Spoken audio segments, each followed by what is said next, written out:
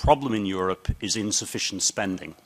We need more investment spending, we need more consumer spending, because in simple terms, the European economy is able to produce more than it is currently spending. Right? And that is causing an unemployment rate that is too high and an inflation rate that is too low, threatening the risk of deflation.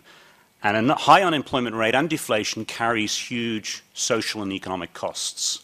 What am I actually proposing? So the proposal is very simple.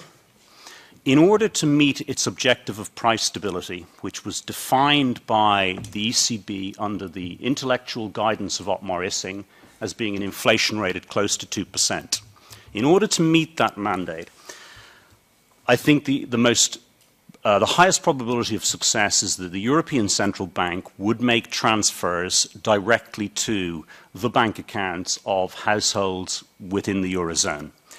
It is plausible that we would need to transfer something like 2 to 5% of GDP, which would be equivalent to something like 600 to 1,500 euros per capita.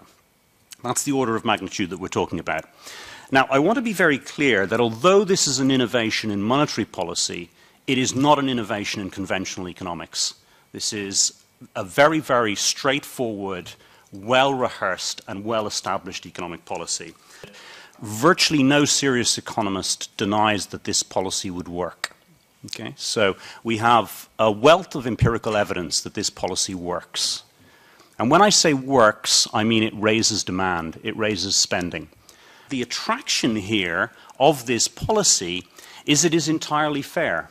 Okay? It discriminates against no interest group. It's not saying I'm going to favor borrowers, lenders, old people, young people. It is treating everybody equally and saying that all European citizens should benefit in the same way from a monetary stimulus, should benefit equally from monetary stimulus. And not only that, we will not try and force them to do something that they don't want to do, which is essentially what policies are currently trying to achieve. We will allow them to decide how they want to spend the money. The ECB remains independent.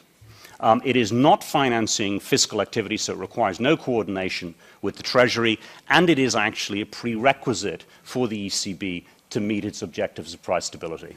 Europe has to show leadership and innovation.